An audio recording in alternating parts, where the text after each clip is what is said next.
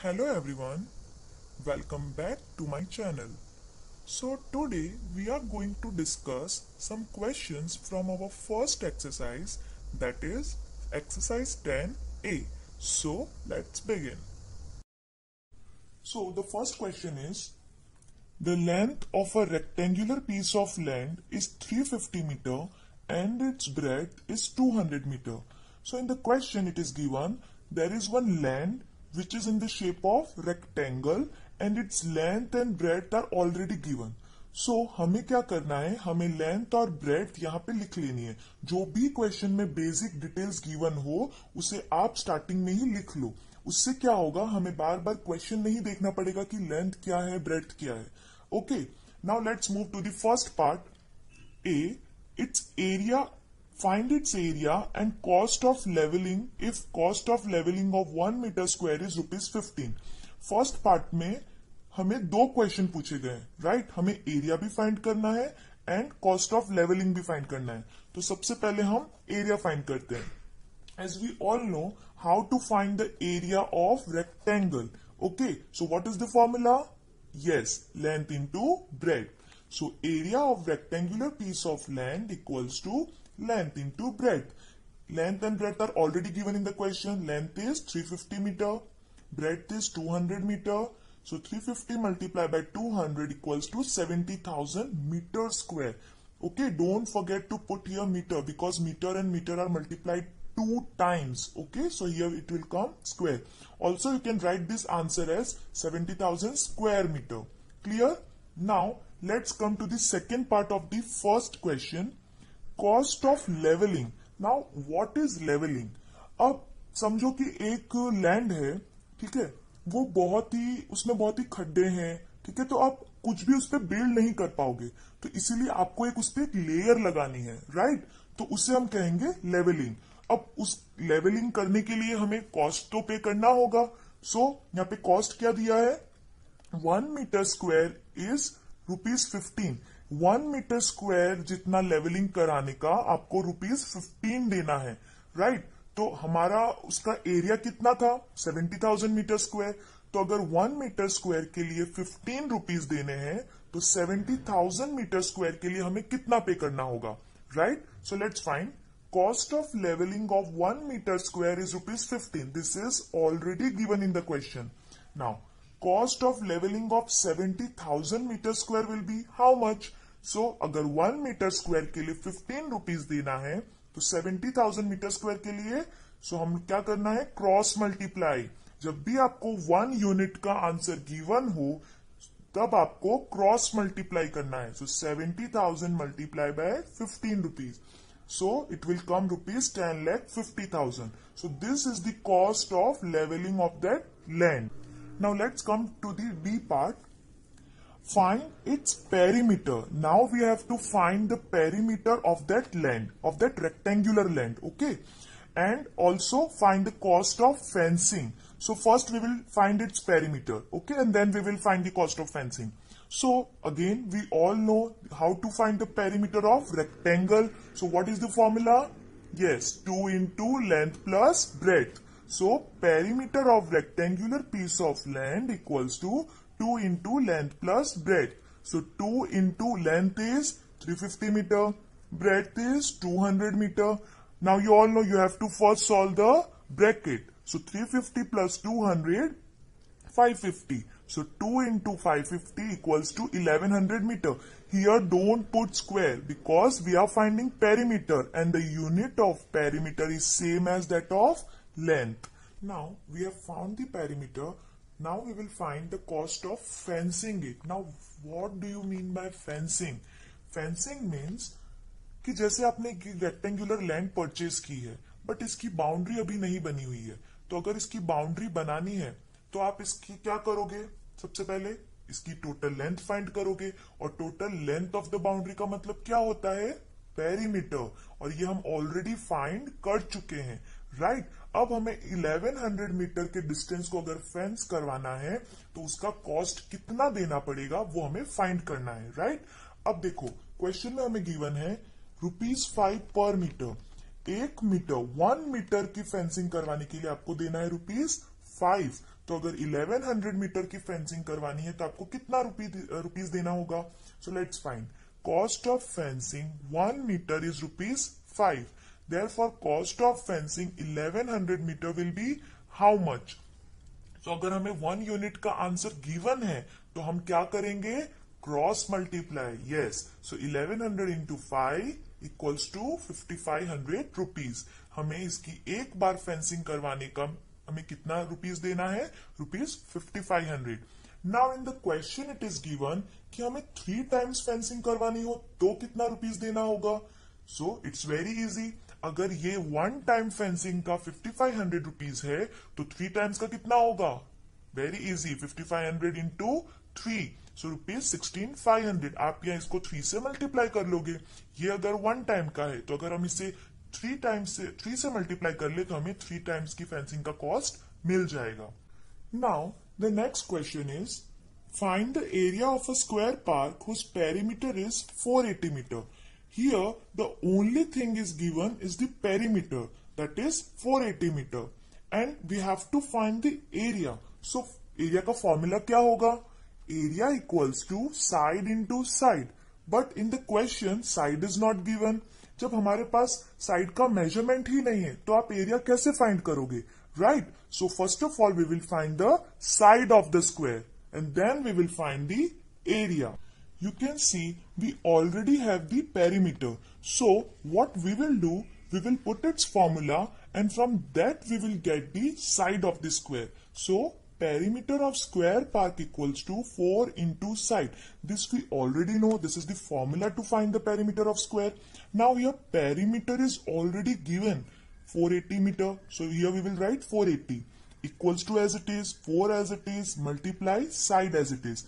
Now see मैंने यहाँ पे साइड की जगह पे वेरिएबल यूज किया है. अगर आपको ये वेरिएबल यूज नहीं करना है तो आप मत करना, ये स्टेप आपका फिर नहीं आएगा. Okay, now 480 as it is 4 as it is and यहाँ पे मैंने एक वेरिएबल यूज किया. अब जब आपने एल्जेब्रा में सीखा था कि जब भी एक वेरिएबल किसी नंबर के साथ दैट मीन्स कांस्टेंट के साथ मल्टीप्लाई होता है तो आप उस नंबर को इक्वल्स टू के दूसरी साइड डिवीजन में डाल सकते हो. कब डिवीजन में डालोगे? जब नंबर वेरिएबल के साथ मल्टीप्लाई हो रहा होगा. ठीक है, so here 480 is divided by 4. तो जब आप इसके डिवाइड करोगे so you will get the value of x that is 120. और x क्या था मेरे लिए? Side. So side will be 120 metre. सो हमें साइड मिल गई. अब हम इजीली एरिया फाइंड कर सकते हैं. Right, so area of square park equals to side into side. So side is हमने अभी फाइंड किया 120 metre. Again side is 120 metre. Side is multiplied 2 times. So 120 into 120 14,400 metre square. Here we are finding area. तो यहाँ पे आपको square put करना है. यहाँ पे हमने साइड फाइंड की थी तो इसलिए हमने यहाँ पे ओनली यूनिट लिखा है. कौन सा यूनिट?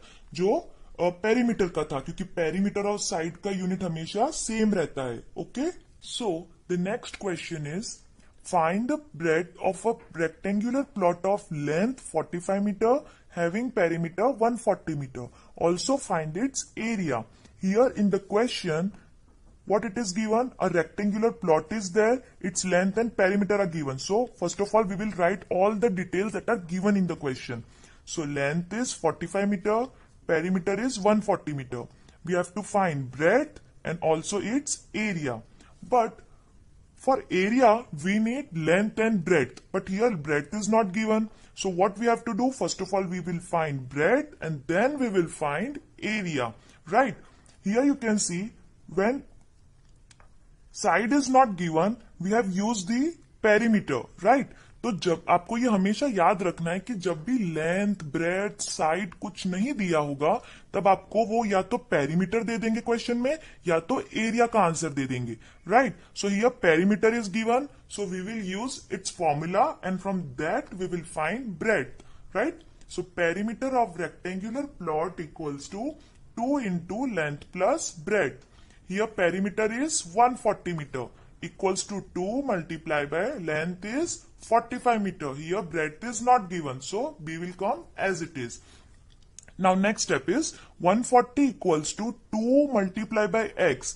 मैंने यहाँ पे क्या किया है, 45 प्लस b को x समझ लिया है, राइट। मैंने अज्यूम कर लिया है कि 45 प्लस b x है। जैसे मैंने यहाँ पे वेरिएबल यूज किया था वैसे मैंने यहाँ भी वेरिएबल यूज किया है। वेरिएबल यूज करने से क्या होता है, हमारा सम थोड़ा इजी हो जाता है सॉल्व करने के लिए, right. So 45 plus b is x। Now मैंने यहाँ पे भी आपसे कहा था कि जब वेरिएबल किसी नंबर यानी कि किसी कांस्टेंट के साथ मल्टीप्लाई होता है तब हम उस नंबर को इक्वल्स टू के दूसरी साइड डिवीजन में डाल सकते हैं, राइट।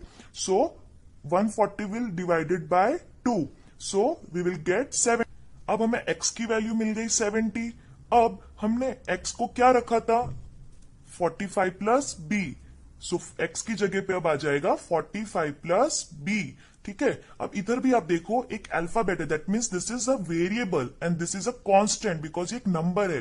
तो जब एक वेरिएबल और कांस्टेंट दैट मीन्स नंबर के बीच में प्लस होगा या माइनस होगा तब इस नंबर को आप डिवीजन में नहीं भेजोगे, इस नंबर को आप इक्वल्स टू के इस साइड साइन चेंज करके भेजोगे। That means here 45 is in positive, right. तो जब वो इक्वल्स टू के इस साइड जाएगा तब वो क्या हो जाएगा, negative.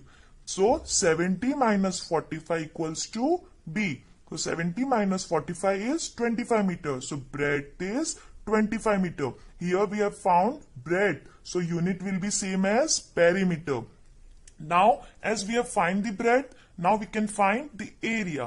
So area of rectangular plot equals to length into breadth. Length is already given 45 meter. Breadth is हमने अभी find किया 25 meter. So 45 into 25 1125 meters square. यहाँ पे आप भूलना मत, we have to put square because we are finding area. You can also write it as square meter. Clear? Now the next question is, area of a rectangular plot is 880 meter square and its length is 44 meter. Find its perimeter. Also find the cost of fencing it at the rate of ₹5 per meter. So what is given in the question? One rectangular plot is there and its area, that means this region is 880 meter square and its length is 44 meter. Okay, and you have to find the perimeter and its cost of fencing, right? So to find perimeter, what is the formula? So perimeter equals to 2 into length plus breadth. But here you can see we don't have the breadth in the question. So for that, first you have to find the breadth. After that you will find the perimeter. And after that you will find the cost. Because जब तक breadth नहीं होगी आप perimeter find कैसे करोगे, और जब तक पेरीमीटर फाइंड नहीं करोगे तब तक कॉस्ट किसका निकालोगे, right. So you have to find first breadth, then perimeter and then cost. So in the previous video we have studied one situation. What is the situation? If the area and length both are given in the question, then we can find the breadth by one formula. And what is that formula? Breadth equals to area upon length. So area is 880 meters square, length is 44 meter. When you divide 880 by 44, you will get 20 meter. Here the unit will be same as length, right? In this, if you want to do this method, you can do this method. Otherwise, you can also do this method, right? Both the methods are correct. Now second step is to find the perimeter. Now we have the length, breadth, so we can find the perimeter. So perimeter of rectangular plot equals to 2 into length plus breadth. So 2 into length is given 44 meter, breadth is अभी हमने find किया 20 meter. We will first solve this bracket. 44 plus 20, that is 64. So 2 into 64 equals to 128 meter. Here the unit will be same as length because the unit of length, breadth and perimeter remains same. Clear? Now this is also done and this is also done. Now we have to find the cost. अब ये जो आपने perimeter find किया मतलब हमने इसकी boundary अगर बनानी है, इसकी फेंसिंग करनी है, तो हमें इसका कितना पैसा उसे देना होगा. So let's find it. Here it is given ₹5 पर मीटर. अगर आप 1 मीटर की फेंसिंग करवाते हो तो ₹5 आपको देना है. तो अगर हमें 128 मीटर की करवानी हो तो so let's find. Cost of fencing 1 meter is equals to ₹5. Cost of fencing 128 meter will be how much? Here हमें 1 unit का आंसर given है. So we will cross multiply. 128 multiply by 5. So the rupees will be 640. 128 metre की fencing करवाने के लिए आपको ₹650 देना होगा. Now let's come to the next question. Here, the area of a rectangle and square are same. Area of rectangle and square are same means rectangle का area and square का area दोनों का area same है for this question. Okay. Further, if the side of a square is 80 meter and length of a rectangular park is 200 meter, find breadth and perimeter of the rectangle. तो हम 1 by 1 इसको solve करते हैं. First हमें क्या दिया है, area of rectangle और स्क्वायर सेम है, means area of rectangle is equals to area of square. Right, हमें ये पॉइंट याद रखना है. फर्दर अब हमें क्या दिया है, स्क्वायर के बारे में हमें क्या पता है कि उसकी साइड गिवन है.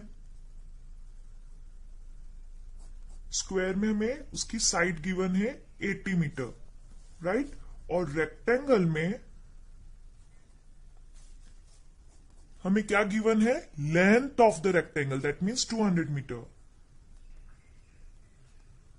राइट, अब लेंथ में और क्या क्या होता है, ब्रेड्थ, पेरीमीटर, एरिया. हमें आगे क्या दिया है, फाइंड ब्रेड्थ, हमें ब्रेड्थ फाइंड करनी है. पेरीमीटर भी फाइंड करना है. राइट, अब आप इधर देखो कि अगर हमें पेरीमीटर फाइंड करना है तो हमें क्या चाहिए, लेंथ और ब्रेड्थ दोनों चाहिए. ठीक है, लेकिन हमारे पास ब्रेड्थ नहीं है. और ब्रेड्थ फाइंड करना है तो हमने पहले भी देखा था, ब्रेड्थ हम कब फाइंड कर सकते हैं, जब हमें क्वेश्चन में या तो एरिया गिवन हो या तो पेरीमीटर गिवन हो. बट इस क्वेश्चन में हमारे पास पेरीमीटर भी नहीं है और एरिया भी नहीं है. राइट, तो हम अभी रेक्टेंगल से कुछ भी फाइंड नहीं कर सकते. तो हम क्या फाइंड करेंगे, हम स्क्वायर को यूज करेंगे. पहले हम स्क्वायर से कुछ फाइंड कर लेते हैं. ठीक है, अब यहां हमें क्या दिया था कि area of rectangle is equals to area of square. तो अगर मैं एरिया ऑफ स्क्वायर निकाल लूं तो मुझे एरिया ऑफ रेक्टेंगल भी मिल जाएगा ना. So let's start. So area of square will be side into side.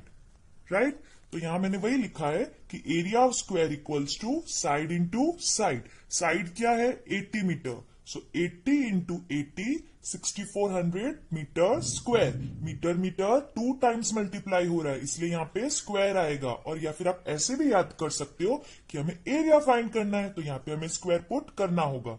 Right, तो हमें एरिया ऑफ स्क्वायर मिल गया.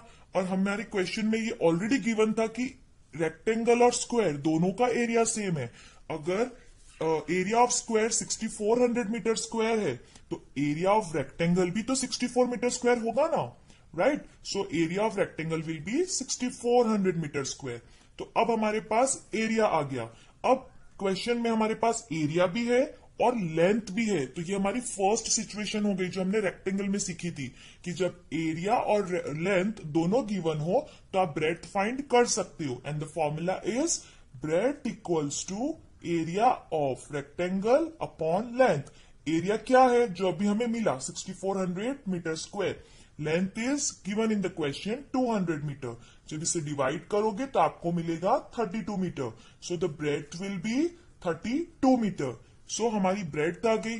अब क्वेश्चन में हमारे पास लेंथ भी है और ब्रेड्थ भी है, तो आप पेरीमीटर फाइंड कर सकते हो ना.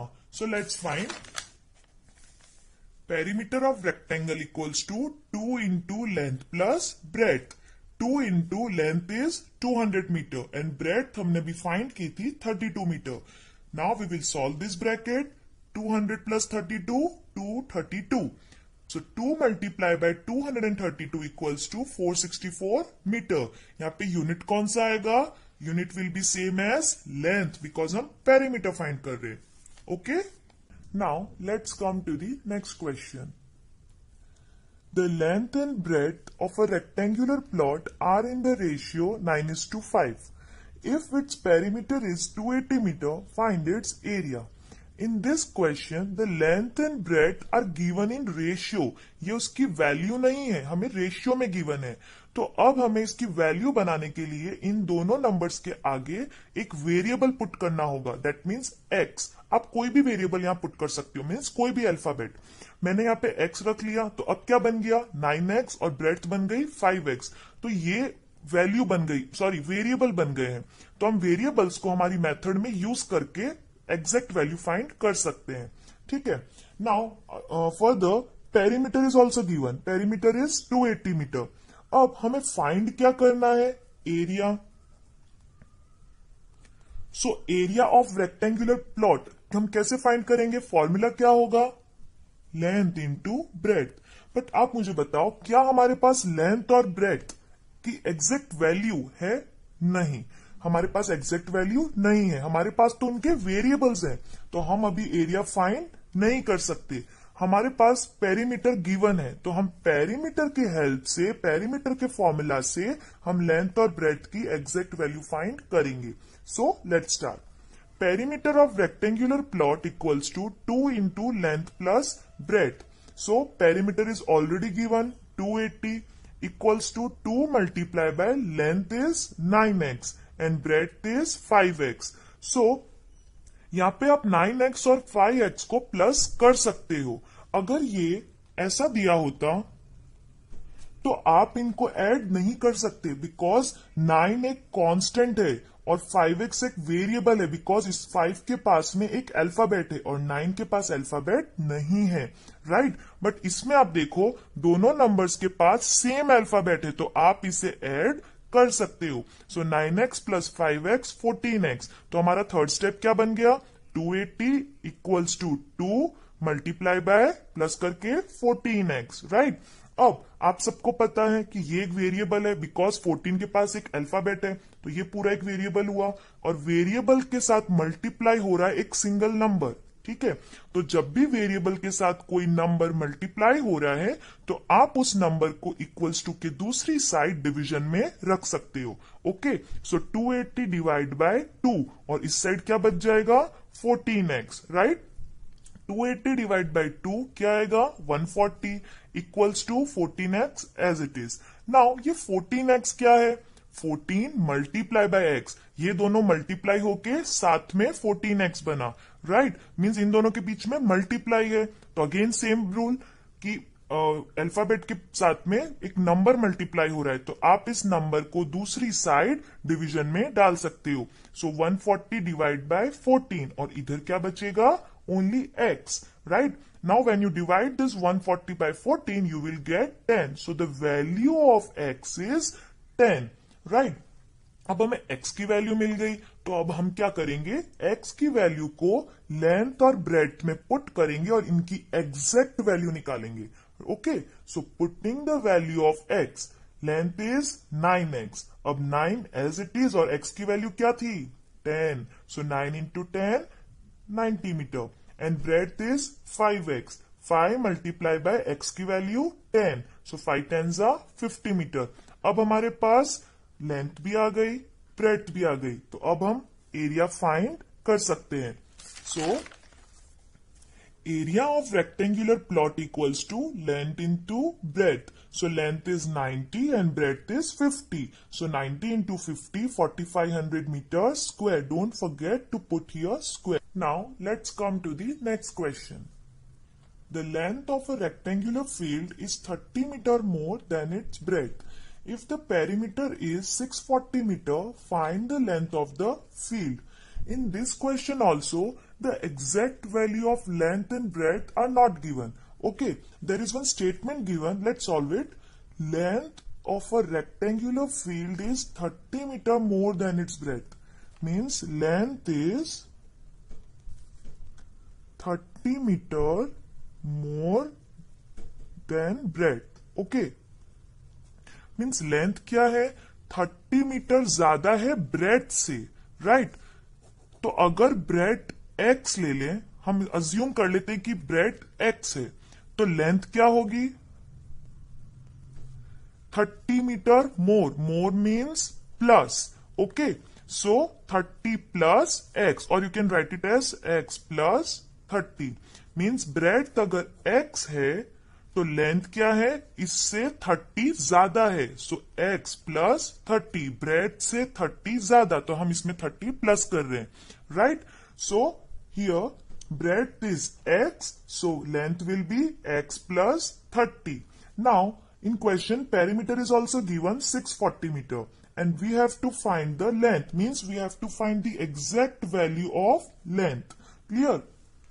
So we will use this perimeter and with its formula we will find the exact value of length, जैसे हमने last question में किया था, right? So perimeter of rectangular field equals to 2 into length plus breadth. So perimeter is 640 meter. 2 multiply by length क्या था? x plus 30. So x plus 30, और ये वाला प्लस यहाँ पे, एंड breadth is x. ये हमने अज्यूम किया था, ठीक है? अब आप ब्रैकेट में देख सकते हो, यहां पे भी एक x है और यहां पे भी एक x है, right? So 1x plus 1x equals to 2x. हम दोनों को प्लस कर सकते हैं. यहाँ पे नंबर नहीं है, इसका मतलब यहाँ पे 1 है, right? This is 1x and this is also 1x. सो आप दोनों को प्लस करोगे, so it will be 2x and plus 30.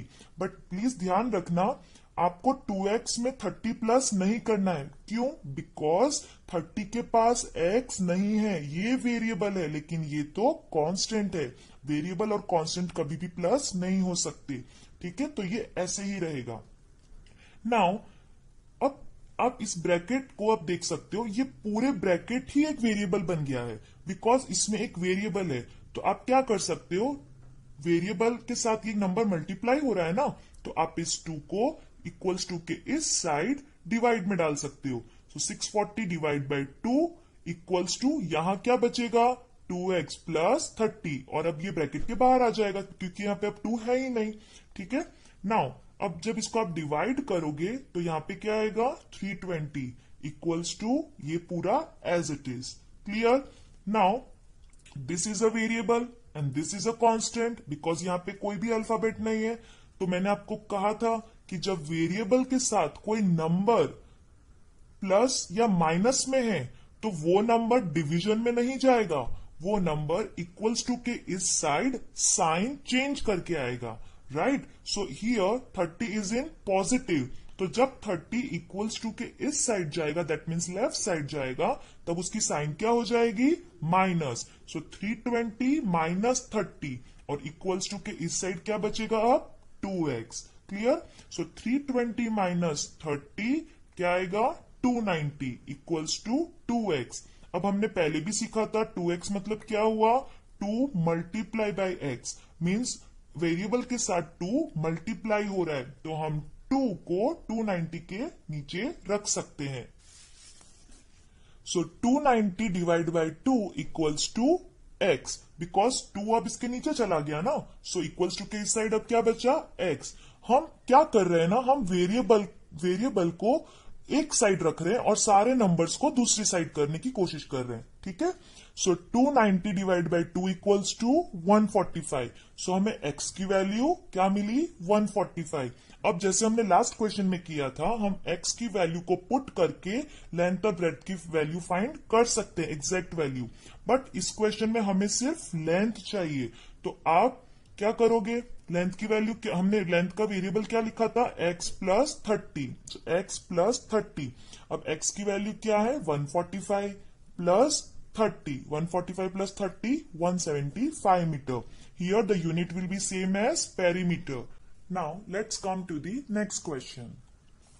A door of length is 4 meter and breadth is 3 meter is fitted in the wall. The length of the wall is 15.4 meter and breadth is 13.6 meter. Find the remaining area of the wall. Also, find the cost of whitewashing the wall at the rate of rupees 20 per meter square. So, first of all, what we will do, we will write the dimensions of door on this side and the dimensions of wall on this side. Okay, so of length of door is 4 meter, breadth is 3 meter, and the length of wall is 15.4 meter and breadth is 13.6 meter.